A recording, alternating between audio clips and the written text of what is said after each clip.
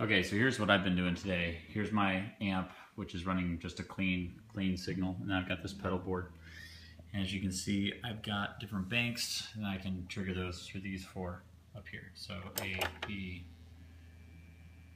C, D.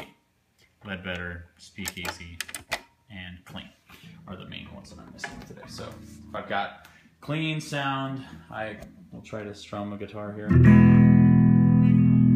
I do Speakeasy or Ledbetter. Okay, now this is the cool part, is I've got my Ableton Live rig and my Ableton push over here.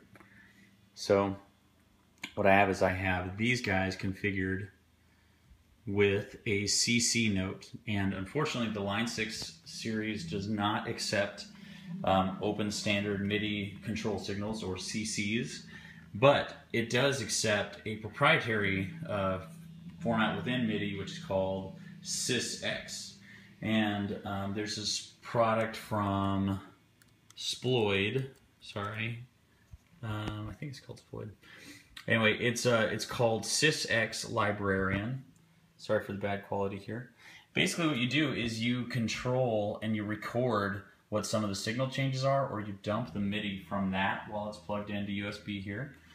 And it says, oh, okay, got it, I know what that is. And then you tell it, when I send you a MIDI signal control, like a standard MIDI control signal number 12, I want you to play this model. So, and click here and hit clean.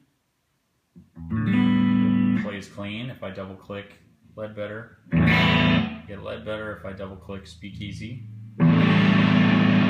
But the cool part is actually this, that I've mapped these buttons here to those functions. So I've got number 1 is clean, and it just changes